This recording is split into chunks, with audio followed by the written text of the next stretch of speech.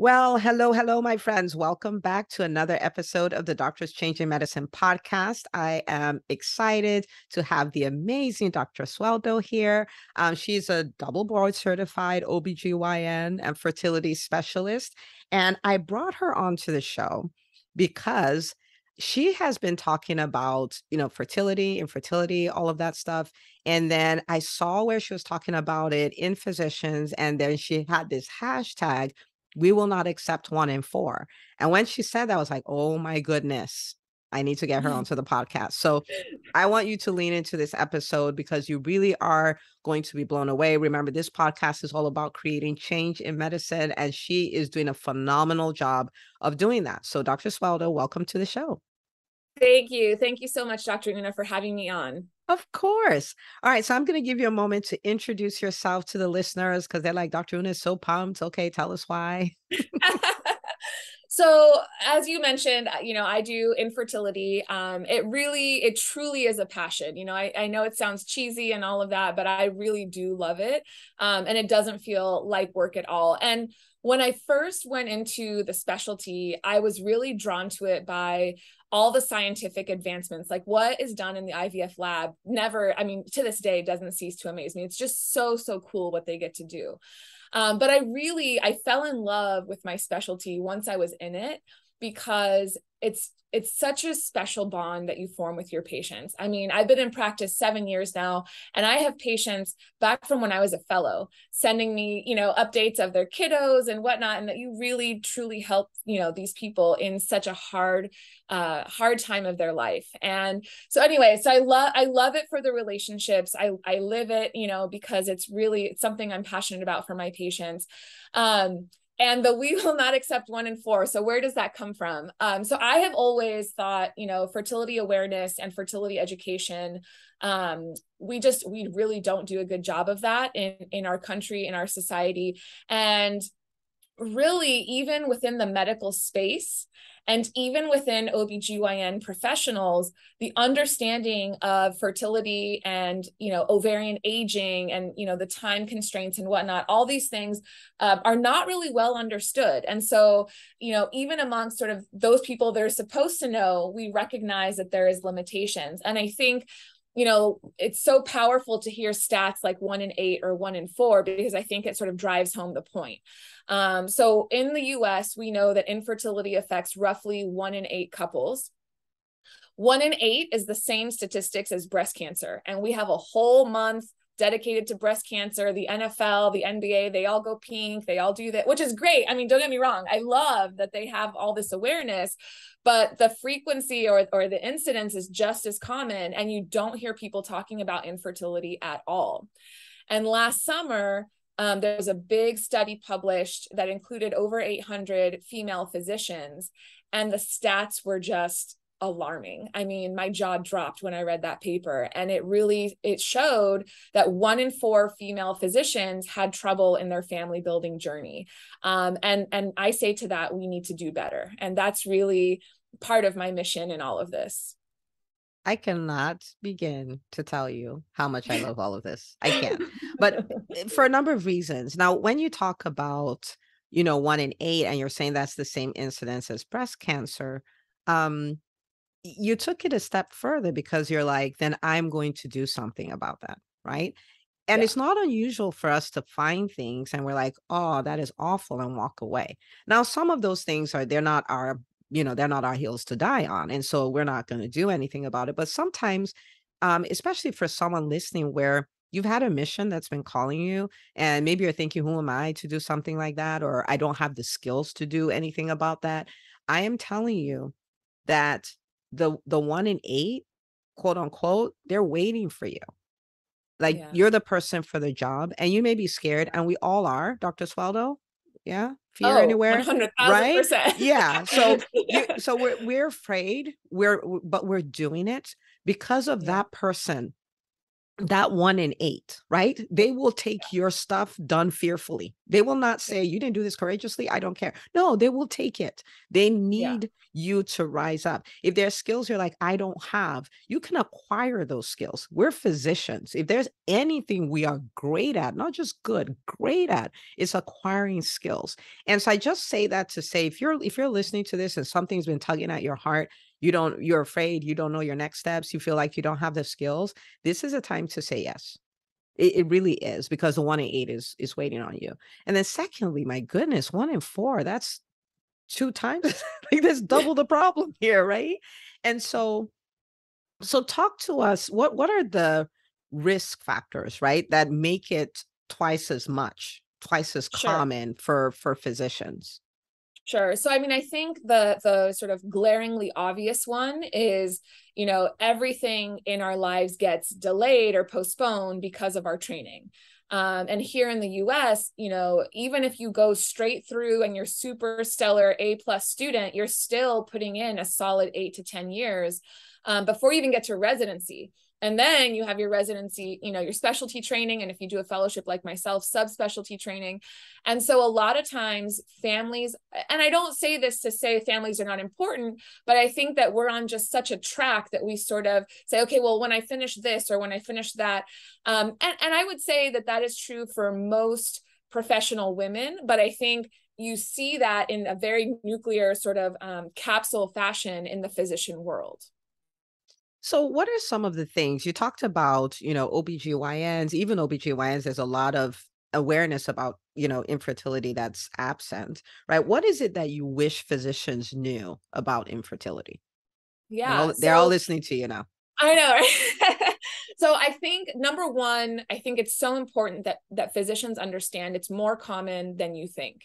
And so when a patient comes to you with a concern or a question, just because she's 29 or just because she's, X, Y, or Z, fill in the blank, doesn't mean, oh, just keep trying. Oh, don't worry about it. Oh, address the concern. And I'm not saying that all OBGYNs have to become specialists. That's not the point, but refer out. And any fertility specialist will tell you they're happy to do a preconception visit, have that appointment, provide the counseling, provide the information, provide the testing that might be recommended. So just, I think that awareness and the knowing not to dismiss, but knowing to say, you know what, hey, let's address that. That's a question you have. That's a concern you have. Let's take that one step further and have you see somebody. And I think it's really tough for me when I hear so many stories of friends of mine who are, I wish somebody would have told me when I was 35. I wish someone would have listened to me. I have female physicians who have asked about egg freezing and they're like, oh, don't worry about it. You have plenty of time, et cetera, et cetera. And so I think acknowledging those concerns and really validating them is only going to help that patient in the long run. Okay. That's helpful. That's really helpful.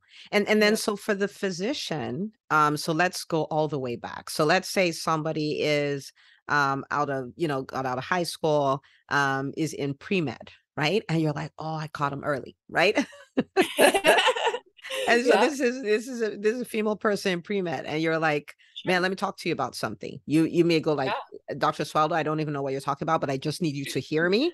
Yeah. This is important. You'll thank me later.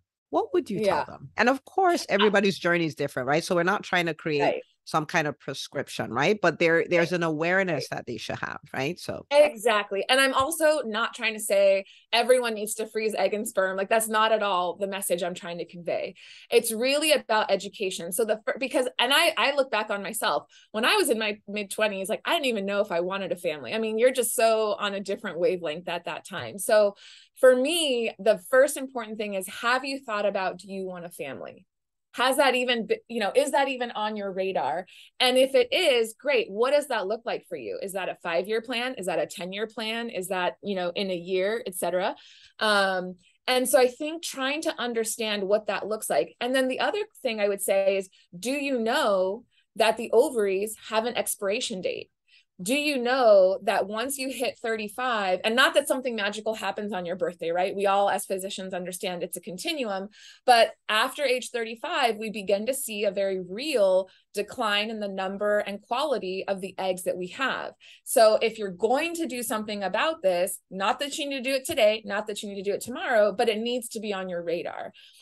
For me personally, and this is not, I want to be clear, this is my own view, not like any guideline. The ideal time to consider being proactive and sort of taking measures, whether it's sperm freezing or egg freezing, seems to be somewhere in that ballpark of 30 to 35, because at that point, I think most adults know whether or not they want to have a family. Most of them are in a professional situation where they could actually consider it, because it is financially, something that needs to be taken under consideration. And you still have the egg quality is still considered sort of at its peak, if you will. So in terms of being proactive and actually taking measures, you have time, but as long as you're aware, you're informed. And then the other thing I would say a step further, if patients are anxious about it, and how do I even know if my egg supply is good or bad or high or low or et cetera? Well, there is testing that we can do to check the number, not the quality, but the number of eggs that we're working with. So why don't we just take a look and see if everything looks good, you're reassured, and you can kind of go about your planning. If the numbers come back low, that may accelerate your plan or at least help you in your decision-making process. The other thing that I'll sort of qualify my answer is if the patient has something that is out of the norm. So you're skipping periods, or your periods are super painful, you're calling out of work, or, you have a history of multiple surgeries. I have patients who come to me at 24, 25, they've already lost an ovary for X reason or whatnot. So those are all risk factors that you want to make sure you're taking into consideration when you're listening to this information. And you want to make sure that those are being considered when your doctor's saying, oh, you have time, or you're young or whatnot. You want to make sure all those things are being thought through. Man, that's good. Yeah, clearly this is something I love. I could talk about this all day. This is so good. And I'm grateful that you're like, I'm not gonna do it. I'm grateful that you're doing this. And it sounds like it's an important conversation to be had. Because I'm trying to think about when I was in med school, and when I was in residency. I don't remember ever having, we talk about everything, right? But I don't remember ever having a conversation about, okay, have you thought about if you want to have a family? Have you thought about timelines? Have you thought about, egg freezing and all? Like, I don't remember that conversation. But if we're talking about 1 in 4, this is a Yeah. conversation that needs to be had, right? 100%. And so people can make informed decisions, whether that's I'm going now, I'm going to have a baby in residency because that's what I want to do. I'm going to wait and freeze my eggs and do it later. Like, but at least you've made your decisions, Correct. and of course, I will say that Dr. Sueldo is giving you information, and this is not considered medical advice. Okay. And Exactly. so, Exactly. and so consult with your physician. Okay. But Yes. this is, Yes. this is so good. Now, if you think, because this is your mission, right? If you think, wow, we are going to end this statistic, right? This 1 in 4, when you think about it, how do you think about that happening, right? Because this is not necessarily a one-on-one. This is how do we reach the physician community? What are your thoughts around that? How do you amplify? So I think there's really two approaches, right? So one is sort of direct to consumer and the education of the audience. And so empowering the patient to ask for these things or to understand these things and know about these things, which is a big part of why I'm in all the spaces, YouTube, Instagram, et cetera, et cetera. Never wanted to do that by choice, but here we are. And news media. She's doing Yeah. all the things, people. She's Yeah. committed to her mission. So one thing is empowering the audience and the patient to ask for it. But then the other thing is educating the physician community. And so by way of this podcast, by way of physician groups, by way of speaking, I just, a couple of weeks ago spoke here in my regional area, et cetera, and really understanding that it has to be a part of the conversation. Let's take it a step further. So the American Society of Oncology, back in 2012, I think it was like 10 years ago, they stipulated as a guideline, fertility preservation needs to be discussed with every reproductive age person, male or female, that is about to undergo chemo or radiation. Every single one. So it's been around for 10 years. It's not like something that came out yesterday. this is still something that I fight against. This is still something that I struggle with in terms of educating the physician community, because the patient, from the moment they hear cancer, they don't hear anything else, right? Like that. I mean, there's no way you're talking about fertility at that visit. So separating that out, having the visit with the fertility specialist, and then the patient can decide, right? We talk all the time about informed consent. This is all about informed decision making. So the patient ultimately can decide whether they want to proceed, but at least you've given them the option. At least you've given them the information. And, you know, for me, it's terrible and it sucks when you're on the other side and they come to you after everything is said and done. Okay, you know, now that I'm in remission, everything is good. Now I want to try and have a baby. And I'm looking at them like, you know, and it's a hard Yeah. conversation to have after everything they've just been through. So, you know, I think that as a physician community, we can do better. And by way of this podcast and other, you know, other channels where we can all connect and reach each other, I think we will affect change. Okay, so for everyone listening, you are a physician and maybe you are in a women's physician group or anything like that. I'm gonna say, and she's probably like, "Oh my goodness, what is Dr. Una gonna say?" But if you want to have these conversations, you want to have talks around this, then Dr. Swaldo is the person for you, and so you can reach out to her. Clearly, she's a really great speaker, and then we could start facilitating these things, these conversations, because they need to be had. And Dr. Swaldo, if someone was looking for a place to, follow you or share your resources, I believe you have a YouTube channel. Is that where they would go, where they can Yeah. find? Yeah, so the YouTube channel is literally just my name, Dr. Carolina Sueldo. They're quick 10-minute clips. You know, my attention span is not great, so I had to make them short for everybody else as well. And the patient can kind of sift through and sort of customize, you know, which ones they want to look through. And then I'm on social media. I would love to hit you, you know, hit me up on Instagram, send me a DM, let me know what questions, concerns, thoughts you have. Would love to engage in that conversation. Love it. And just so you know, I'll just tell you because I have inside information. You ask questions in the DMs, she'll make YouTube videos for you. Okay. This is just great. This is how this works. Okay. So this is amazing. I'm so glad you shared this. And I didn't realize how much of a problem, it is. So I'm glad that I brought you on the podcast. Now, when we talk about the Doctors Changing Medicine podcast, I say that this is more than a podcast, it's a movement, and it's a movement of change in the physician community. So there's a million of us. If we don't like the way things are, we can change them, right? And so I tell everybody, like, listening to this is great, but you're part of the Calvary, you're part of the change. And so you need to share it with another doctor, right? And so for this episode, why would you say that the doctors listening absolutely need to share this episode with the doctors in their lives? So number one, well, first of all, I just want to, number one, agree with your statement. I think that a lot of times as physicians, we don't realize how much power we actually have.